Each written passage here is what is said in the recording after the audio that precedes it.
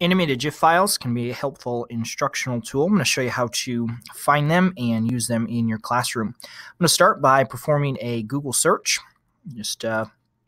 I teach science, so I'm going to look for a science-related one. I'm just doing a search for cell division, and I'm going to do an image search. So I'm going to click on images, and there's a lot of filters that we can apply here. So the first thing I'm going to do is click on Tools, and that brings up a whole new row of options. Under the type selection, I'm going to filter my results to only show animated files. And that's going to reveal images, but when I click on them, they will show me that they're animated. These are images that have motion in them, otherwise known as animated GIFs. Now I want to use this in a Google Doc, so I'm going to right-click on the image and select Save As. And I'll just save that to my Downloads folder for now.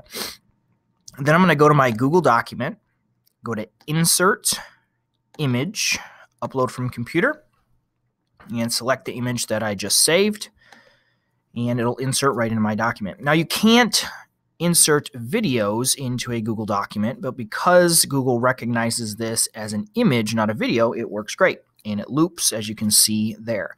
You can also insert animated GIFs into Google Forms. Here's an example that I created where I have an image of is a process called crossover. So I insert my image, and then I can ask a question below it. So there's a couple of ideas for using GIFs in your classroom.